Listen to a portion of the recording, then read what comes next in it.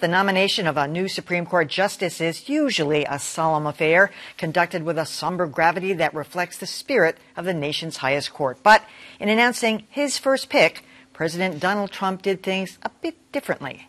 Adam Riley has more.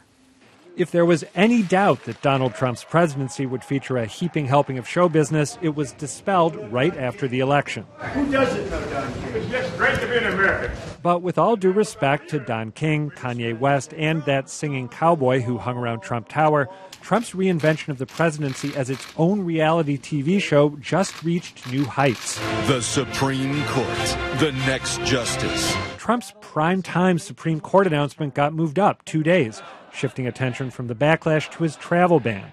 After Trump set the schedule, the networks did the rest. The teleprompter said, it says remarks for SCOTUS. We're prepared for them to scroll up and make this big reveal. The President of the United States has just been introduced. He's walking in the East Room. Then, after announcing Neil Gorsuch as his nominee, the president offered a final embellishment of his own. So was that a surprise? Was it? And if SCOTUS, the next generation, left you hankering for even more polytainment, the president provided it this week, invoking the subpar ratings of the new Arnold Schwarzenegger-led Apprentice at the National Prayer Breakfast. And I want to just pray for Arnold, if we can, for those ratings, okay? Which prompted this retort from the bodybuilder turned movie star turned former governor of California. Why don't we switch jobs? You take over TV because you're such an expert in ratings, and I take over your job.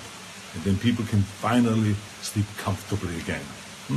Not everyone likes this reframing of the presidency as a nonstop media spectacle. We're not in a reality show. We are now.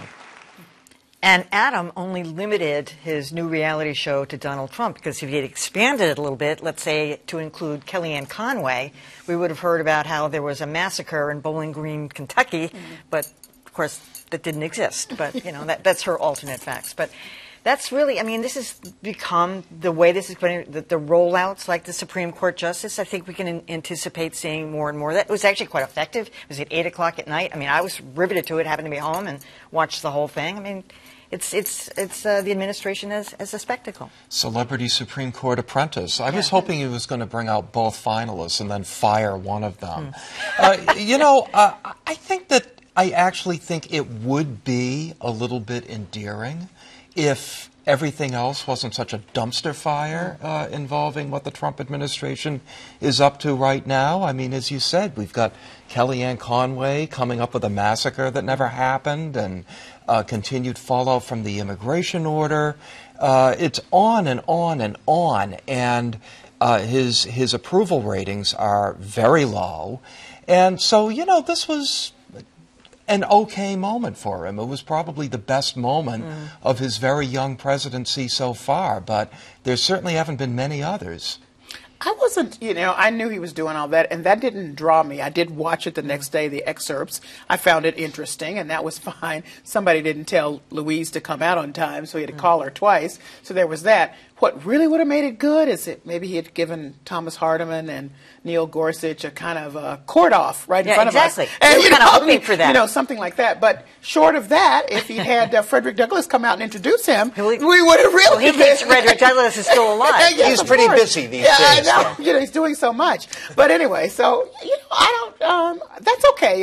If people are interested in a civic engagement like this, I'm all right with that. I know that's not why he did it, but, if that gets people looking and maybe paying attention to some of the credentials, okay. I mean, of all the things that he could have decided to amp up, a Supreme Court appointment is legitimately a very big deal. And really, the only significant shift in a certain sense was the timing. This would have been normally a Rose Garden announcement during the day, and he pushed it to the evening, which was very smart.